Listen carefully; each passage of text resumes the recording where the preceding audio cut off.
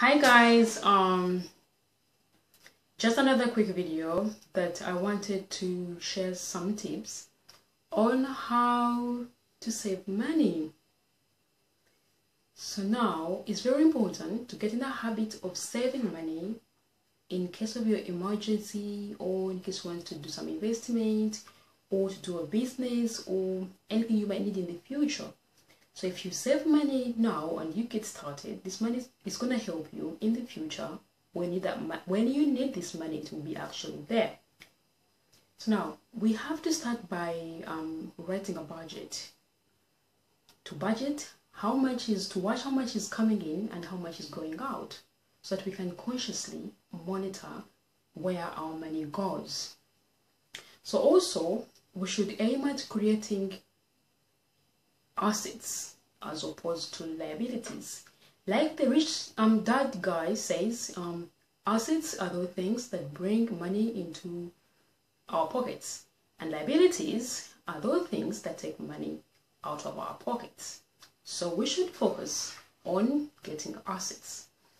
Now, tip number one on how to save money is if you're a travel junkie, you love traveling, you love going places, it is important that you buy your tickets ahead of time. Maybe it's the beginning of the year, or you can plan your travels, and I'm going to travel this place, that place, the other place, and start buying those tickets ahead of time. Because if you buy tickets near to your travel dates, tickets tend to be really expensive. And also, if you're traveling in like peak seasons, like Christmas, Easter, or when kids are off school, also tickets tend to be really expensive. So you can choose to travel in those quiet seasons, and then you will save yourself some money. Now, tip number two on how to save some money. You know, we all go to work and we pick up sandwiches for lunch from the store down the road. But if possible, or if you can, prepare your meals and bring them to work so you can eat something you've actually prepared. That will actually save you some money.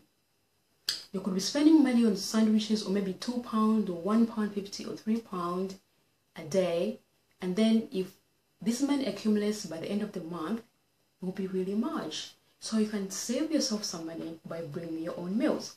Now, the other tip also is, if you can, and you're not probably working towards your credit history, or you're not going to do an investment, or you're not planning for a business at the moment, avoid taking out credit cards.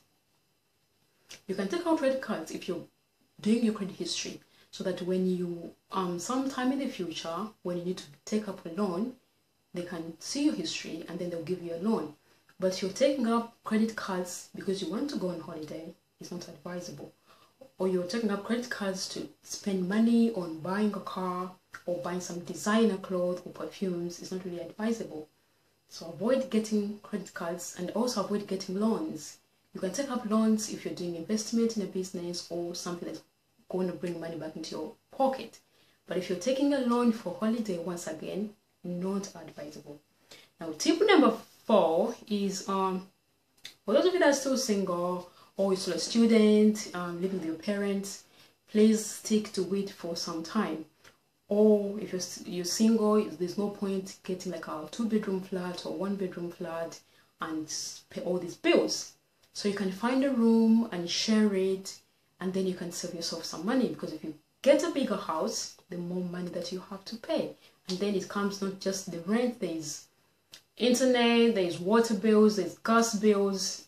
But if you're at your parents' house, you don't incur all those things. Or if you share a room with somebody, at least you will share the bills. Then it's not all entirely on you. That can save you some money. Now, tip number five, if you're going shopping, write a shopping list and stick by it. Normally we tend to go shopping and pick up all sorts of things, and when you come at the till, you pay and it's like £70 and be like, what? Because you just picked up things randomly. But if you have a list and buy things that are really important, you're going to need, you're going to use, that will actually save you some money.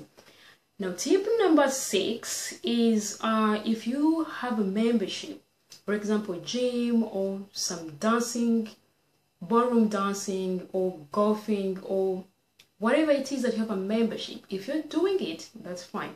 But if you're not doing it, please cancel the membership. Because these people keep taking out your money every month, even though you're not going to their service. People have gym memberships, and they probably, since they paid, they opened up the membership, they've never gone to the gym. And the money, like £40 or £30, is being taken off your account every month. And you're not using the service. So it is really advisable that you cancel the membership so that you can save yourself that money. The last tip is learn to do your own things. For example, like the video I showed about doing hair, you can learn to do your own hair, because hair is really expensive. It takes like 50-60 pounds to do hair like this. And you can learn to do your own hair and save yourself some money. You can learn to do your nails, you can learn to do your makeup for all the ladies and save yourself some money. Even the guys, you can learn to actually cut your own hair, because this hair grows and you keep going to the salon every 2 weeks, every month. You can learn you can just buy the machine, learn to cut the hair so that you can style up yourself. So I hope these tips are really interesting and you found them useful. As always, share the video and I shall see you in my next one. Thank you. Bye.